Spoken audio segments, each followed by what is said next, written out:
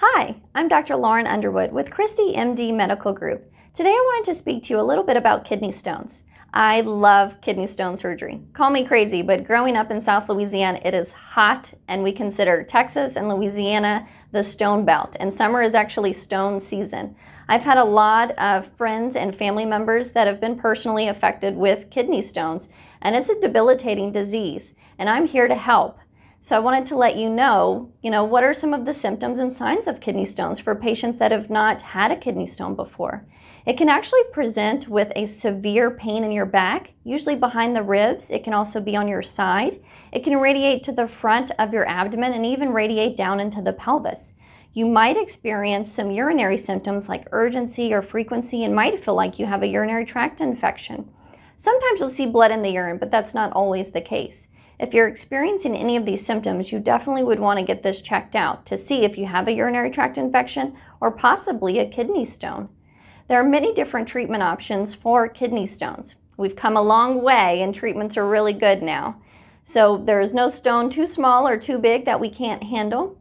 Really, surgery for kidney stones depends on the size of the stone, what it's made of, and the location. Our treatment options range for something called ureteroscopy, where we can actually go inside the tube, use this tiny little laser fiber, break it up into pieces, and pull it out.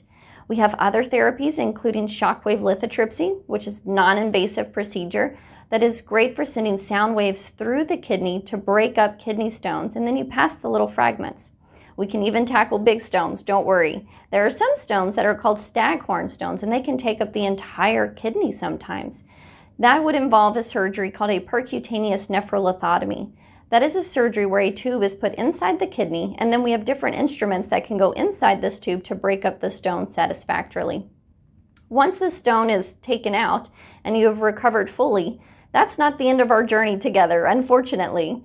At this point, we want to find out what is causing your kidney stones. There are so many factors that play a role here, and we really want a personal, individualized treatment for you.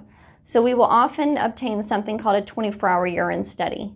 This is like your own little map of what's going on inside of you. So it's very important that we get this. This will tell us your urine volume, your sodium, your citrate, and all of these factors that we can help treat to get you better and to help prevent recurrent urinary stones. Usually it's a matter of just diet modification, but there are some patients that need medication to help, and this can also be a genetic disposition. So it's very important that this is not ignored. Stones that are untreated and left in place can lead to chronic urinary tract infections and kidney disease, so it's very important to get this evaluated. I would love to take care of you as I have with my friends and my family members. So please, if you have any kidney stone symptoms or have had them in the past, please check us out today at www.christiemdmedicalgroup. Thanks. Take care.